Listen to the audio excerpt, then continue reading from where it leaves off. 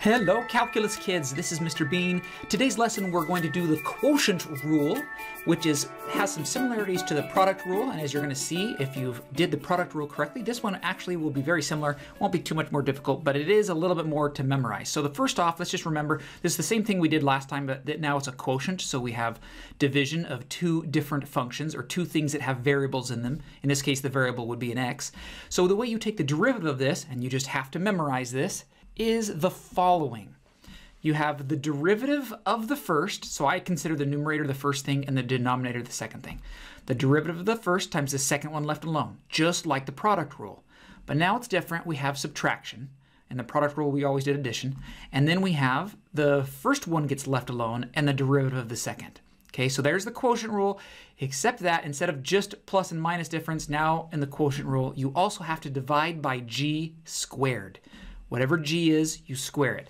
So don't take the derivative of the bottom. Notice it's not a g prime right there on bottom. It's not g prime squared. It's just g squared. Okay, so get that written down and let's practice with it. So the first one you'll notice here we have, if we're going to take the derivative, dy dx will equal, let's make a, hopefully I can do a straight line. Okay, make a kind of a big long fraction. So the derivative of the top, the derivative of the first is just a 4x.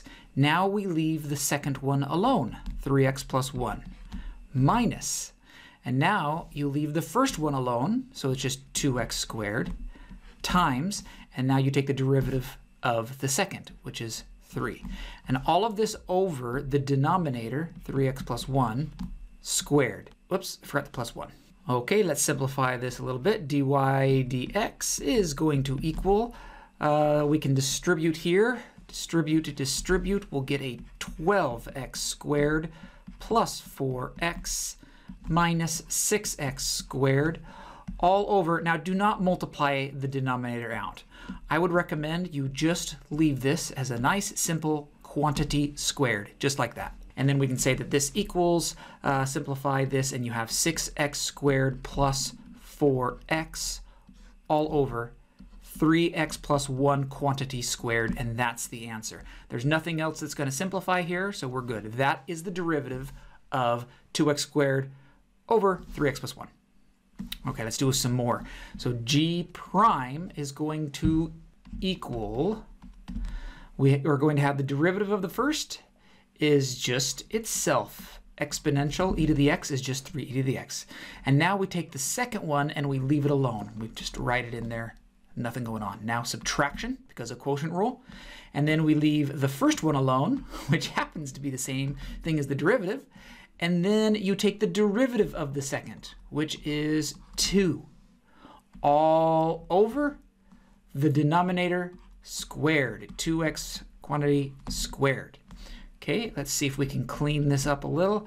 And then we'll get g prime of x equals, this simplifies to 6x e to the x minus, and then this becomes 6e to the x all over 4x squared. Now this is the answer.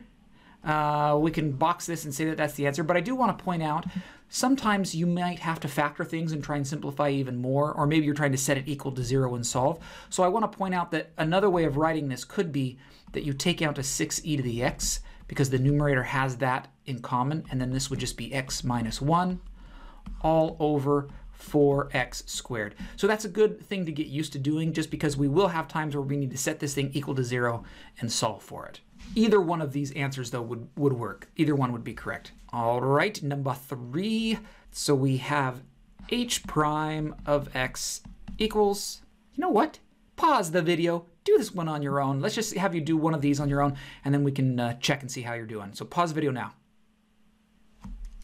Okay, this is what I have for my answer, and you notice here I wrote h prime of x equals because I was thinking, okay, how am I going to simplify this? But then I started looking at this, and what is there to simplify? I don't think there is anything here that would really simplify down anymore. And so students always ask me, how do I know when to simplify? And again, I'll repeat this. It all depends on the problem. If it's a multiple choice problem, you just have to manipulate this until you get the answer of one of the multiple choices. And so, maybe they'd separate the two terms and cancel out this 2x squared minus 5. Maybe not. But this is the derivative, so that's okay for this one. Okay, number 4, this one's an important example because I wanted to show you that sometimes quotient rule is not necessary. You could use quotient rule on this and everything would be just fine. But I also want to show you that if you simplify first, and you'll see in my solution for this packet, for this lesson, I put simplify first to remind you. Okay, don't look at the solutions until after you've tried them, but I reminded that some of these you would want to simplify. And here's how you can do that. You're allowed to take the denominator and split the numerator up into all its terms. Now that's, again, only the numerator can split up into the different terms, and then just put the 2x squared on bottom of each of these. So then if it becomes h of x equals, this then simplifies to 3 halves, and this is now 1 over x, or in other words, x to the negative 1, plus 1 half x to the negative 2. And now I can just use the power rule combined with the constant multiple rule with the constants in front. So then h prime of x would equal negative 3 halves x to the negative 2, minus the 2 comes down and cancels with the 1 half, so I have x to the negative 3, and then I could even now simplify the derivative. So I would have negative 3 over 2x squared minus 1 over x cubed. And there is your derivative for number 4. And that actually saves a lot of time than trying to do the quotient rule. So if you see a single term in the denominator like that, just one single term, try to separate all the terms of the numerator with that denominator and then simplify from there before you take the derivative. Okay, for the last two, first I numbered these wrong. That should be number 5. That should be number 6. Sorry about that. Your packet should work correctly. Now, this is just like what we did in our last lesson, but you're just using the quotient rule since these are little fractions here. So I'm going to write this right here. H prime equals f prime. I'm not going to worry about the of x part because I'm just trying to note real quick what the derivative is. So f prime, and then the second one we'll leave alone. So that's going to be 3g minus, and now you leave the f alone. F of x is the lone, and then 3g prime. So 3g prime all over 3g quantity squared. Now let's go down here and start working out what in the world would be h prime of 2.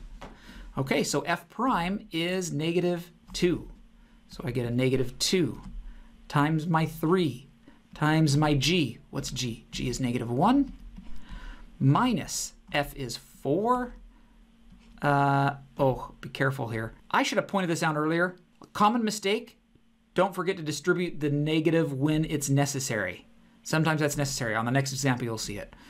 Okay, that looks confusing. So minus 4, then I have the 3, and then I have the g prime. What's g prime? A 2 times 2. Okay, now that's all over. 3 squared is 9, and then g is a negative 1. So negative 1 squared. Whew, okay, h prime of 2 equals, and then I'm just going to clean this up a bit real fast. Okay, I simplified that down to 6 minus 24 for the numerator, and then that is a negative 18 over 9, so that equals negative 2. Okay, so the last one, I'm going to have you pause again. The only thing that I will mention here to set you up is this negative thing. When you have a negative in front, it'll be r prime is going to equal. So you're going to have this long quotient rule thing that you're doing, and that negative just carries along with it. Just put the negative right there in front, and then apply the quotient rule, and let's see what you come up with. So, and then plug in all your numbers, and I will have the answer appear here in just a minute. Okay, and there you see my answer of 4/9, and I left my work up there so you can see how I did it. Hopefully you got that one right. So the only difference now is just remembering the rule for the quotient where you have subtraction in the numerator, and then the second thing is squared in the denominator compared to the product rule. Okay, good luck on this packet and rock that master check, and then we'll have one more lesson before we wrap up this unit.